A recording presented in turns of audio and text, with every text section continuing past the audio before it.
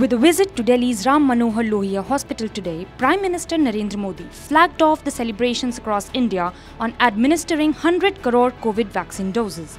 The Prime Minister has been constantly voicing his appreciation for the healthcare workers and caregivers.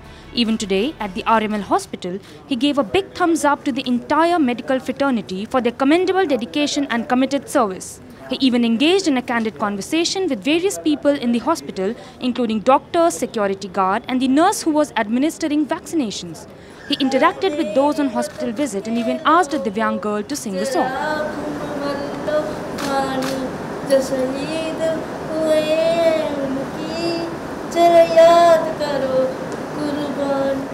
Another Divyang man who was there for his vaccination was elated to speak to the Prime Minister. PM Modi has been constantly pushing the vaccination program in the country along with all the necessary precautions. He led by example by getting jabbed back on March 1 itself.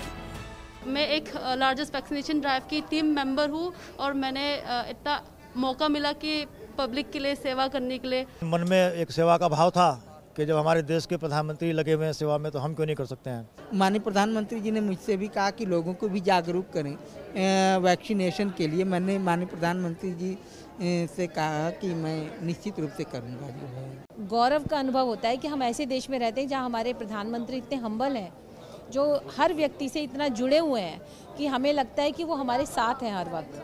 अच्छा feel हुआ उनको कि हमें vaccine, हमें उसको अच्छे से guide किया हमने कि हमें वैक्सीन लगवा के आपको पूरे देश की आर्थिक स्थिति को हमें ठीक करना चाहिए और हमें आने वाले वायरस को फैलने से रोकना चाहिए।